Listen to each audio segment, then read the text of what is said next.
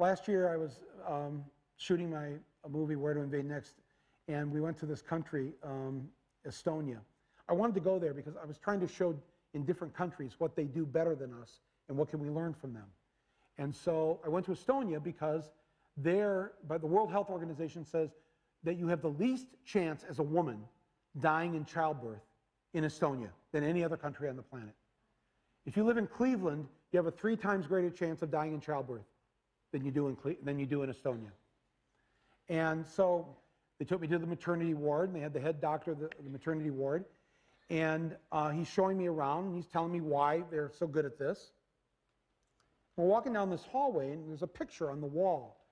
And I stopped him, and I said, wait a minute, I know the person in that photo. That's me and the doctor there in the hallway. And can we just punch in a little bit on this here?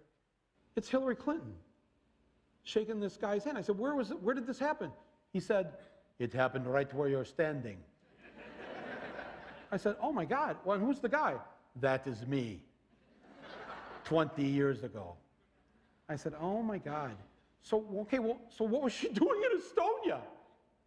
Well, don't you remember? She wanted you to have universal health care. So she was studying. She went around the world to study it. And she came to little Estonia for the same reason you're here tonight, to find out why so many more women survive childbirth here than in the United States.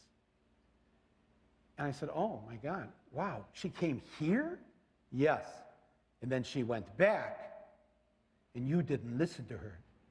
Instead, you humiliated her and attacked her. And you've gone 20 years now without universal health care. And we've had it. I said, I made this movie, Sicko, and while making the movie, I learned that, according to the Congressional Budget Office, nearly 50,000 Americans die each year for one simple reason. They don't have health insurance, or they don't have adequate health insurance.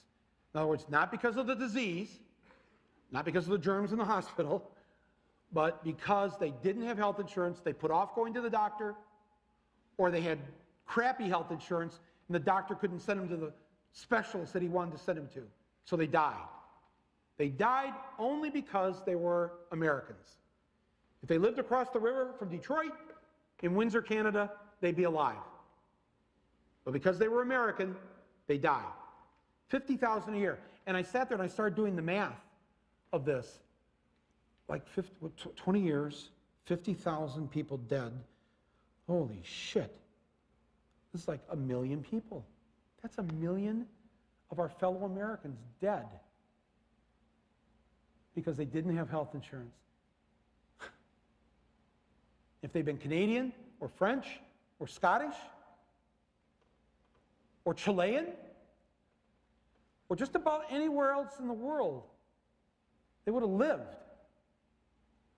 Every 9/11, we have somber vigils and memorials for the 3,000 Americans who died in that attack, as we should. 3,000. I still tear up over it. One of my producers was on the plane from Boston that went in the North Tower. We shed no tears for the 1 million Americans who have died from that act of terrorism. 1 million dead Americans because we refused to listen to Hillary Clinton. Who are we? And what is terrorism? We don't think for 1 second about the 1 million dead Americans killed by a system run by greed. Greed of the insurance companies. 1 million dead. 1 million dead.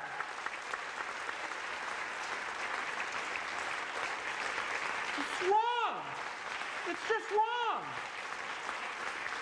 1 million of our fellow Americans.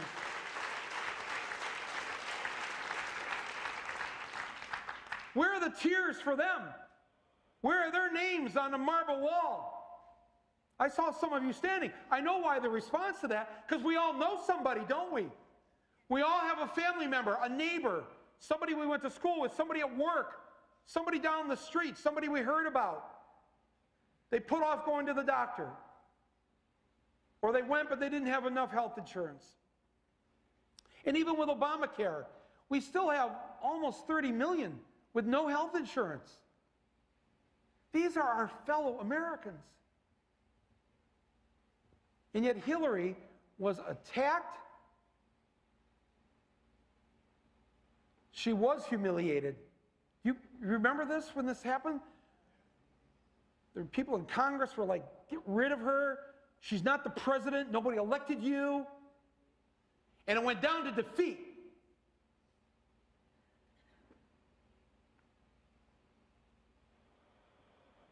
And it never got brought up again, did it?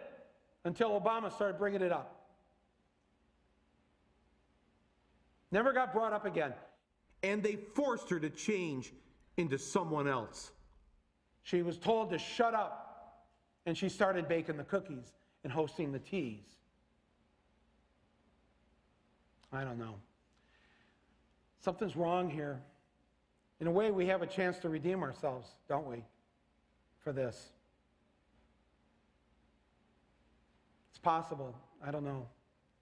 You know, when you've got the Pope saying that what you're doing is a sin, that it's a sin not to help someone when they're sick, and not have them worry about how much it costs them, because in the Bible it says, right? I mean, Jesus laid it out. I mean, I know you're not here for a religion lesson, but if you believe in that, he lays it out pretty clearly, right? But this new Pope, he gets it. What's the deal with him?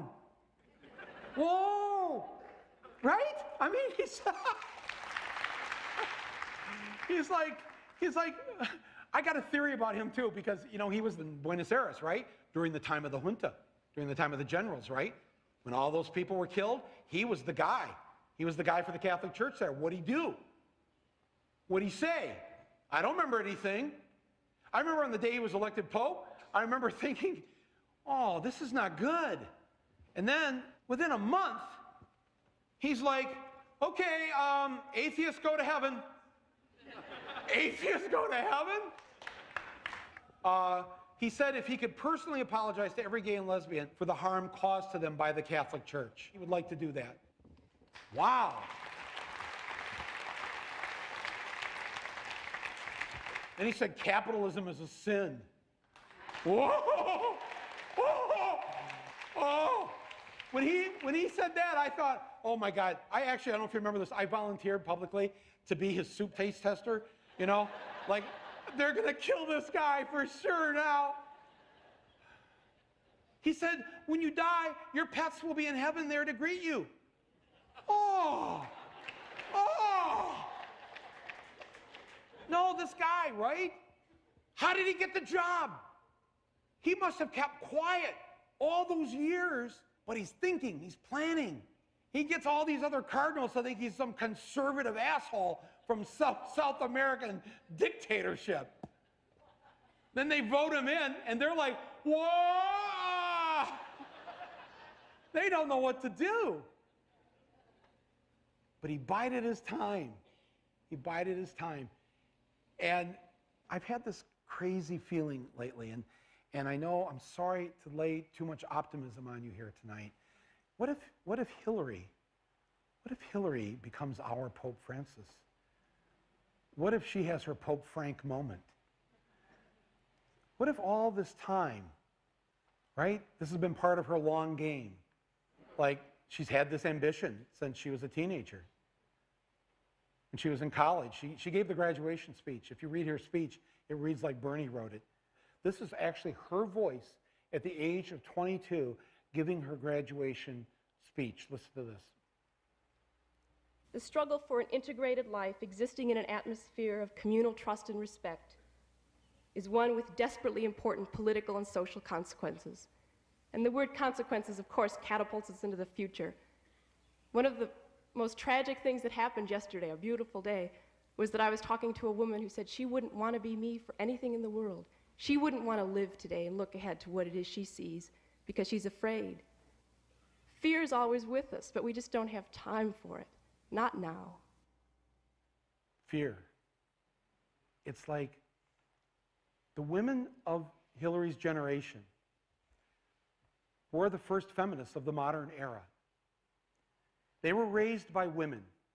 Their mothers and grandmothers had to go to work during World War II because the men were gone. It was the first time women were able to leave the house and have a job, and they worked in the factories, they worked the office, they ran the country. They did all the work. And then after the war, the men came home, and they told the women to go back to the kitchen. And they did, most of them. But they didn't leave or forget what it was like to have that freedom, to earn their own money. The women of that World War II generation raised that next generation. That's Hillary's generation. There's women in here tonight of that generation, of my generation even. You know what it was like back then. Younger people in here, I got to tell you something. It was not pleasant to stand up for what you believed in. It was not easy to say, I want it to be this way. The harassment that they suffered, the abuse that they took at work, at school, if they decided to stand up, they were sure to be alone. Other than a few other women, young girls that were with them. Hillary went through this whole thing. She went through the same thing. I'm seeing some women nod their heads. You know what I'm talking about. You know, getting pinched on the ass every day was a common occurrence. You could say all kinds of shit to women. You could threaten them. There was no such thing as battered spousal abuse, whatever. There was not a word for it. And the shit that Hillary took as a young woman, marrying Bill Clinton, going to Arkansas, she decided she was going to have her own job.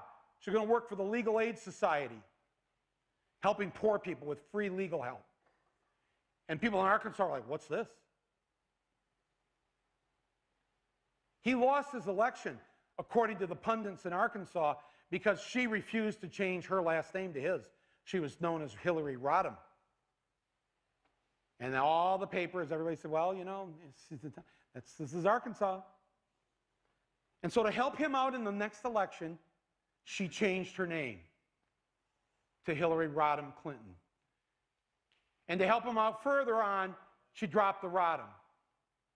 She is willing to subjugate and submerge herself to help him do this and to take the shit for it.